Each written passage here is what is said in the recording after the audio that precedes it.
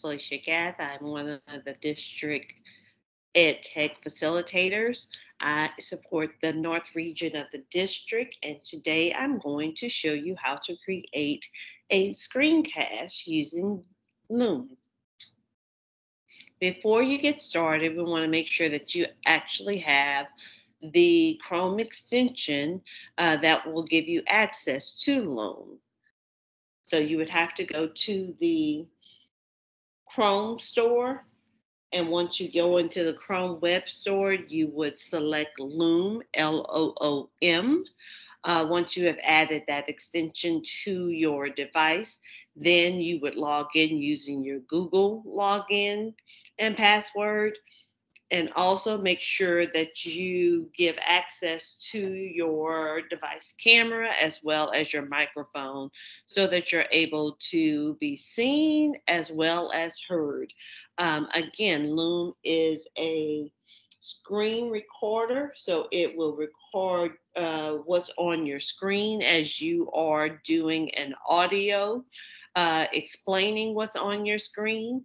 And so this is a very useful tool, especially when it comes to virtual or online learning.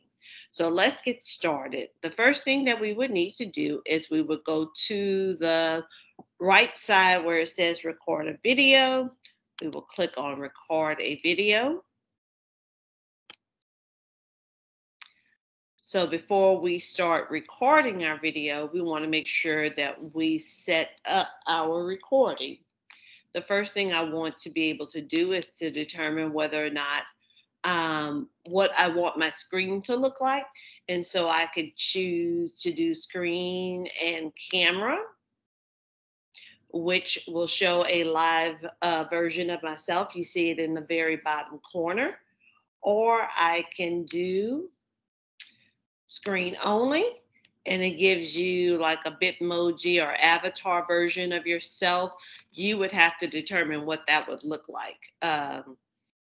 So it's not something that it automatically does. So you would have to add that extension or identify yourself with some type of an icon.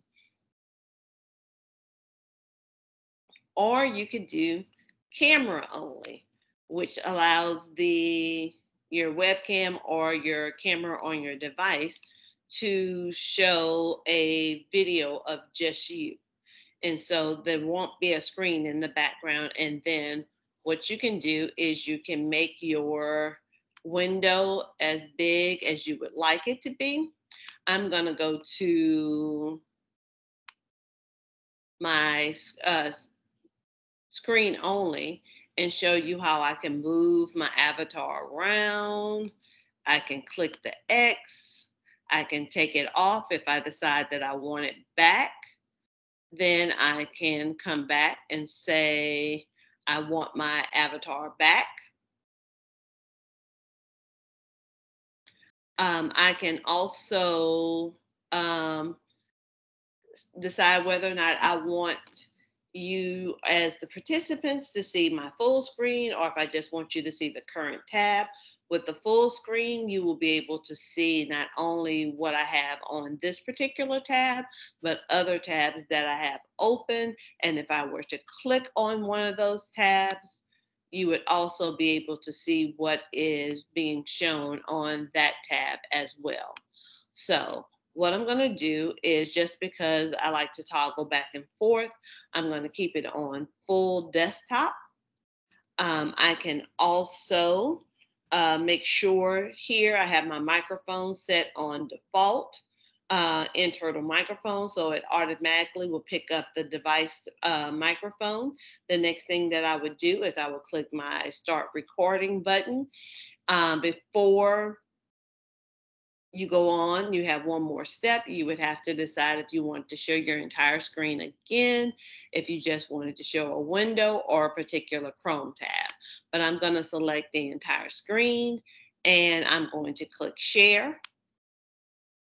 It gives you a countdown before it actually goes into the recording to give you the opportunity to be able to start recording. If you look down here by my avatar, I have You can see that I'm speaking with the little circle around my head. I have other options that I can do with this recording. If I decide, oh, I made a mistake, I can cancel my recording to start over. Let's say that I get stuck somewhere, or I need to look for something, but I don't want to start all the way over. I can pause. And then once I am ready to start back, I can unpause it, or I can finish my recording so that I can receive a link that I can share my recording with whomever I want to share it with. It also has a timer to let you know how long your video is based on a time frame. If you want to say, I just wanted to give them like a 5 minute video, I usually always go over my time frame because I'm a chatty Cathy. But you have those options. And then even here, I can hide my menu or open my menu right back up. So there are just different things. And like I said, you can move your avatar around, um, so that it's not blocking any pertinent information.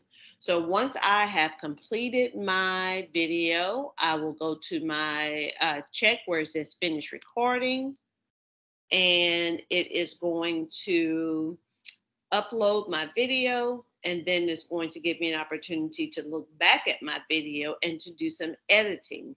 So I can say that I may want to trim my video. And so I just want to show certain parts of it, or I want to cut off a part of it, then I can trim it as well. There are so many great features that Loom has, and it's so easy to use. We will be providing additional information about screencasting in our video series. So we hope that you will join us and start using Loom because it will become a lifesaver. If you have any questions, don't hesitate to contact our department. And again, as always, thank you for joining us.